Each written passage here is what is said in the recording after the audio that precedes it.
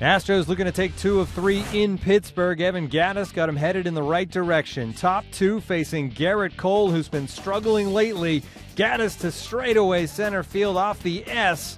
That's his 20th of the year. 2-0 Astros. Cole still in their top 4. Marwin Gonzalez puts one into the right center field gap. Carlos Correa comes around to score, and it's 3-1 Astros. It's a little closer, though, in the 7th. Gregory Polanco into the corner for the Pirates as they rally. Matt Joyce scores, and it's a 5-4 game. 9th inning, nobody out. Ken Giles in trying to save it, and he gets a big lift from Carlos Correa. The diving grab to rob Matt Joyce of a base hit, and then 2 batters later, Gregory Polanco goes down swinging to end it.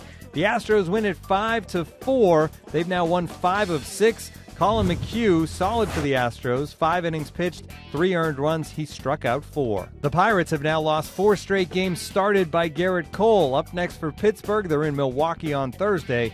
The Astros return home to face the Rays on Friday.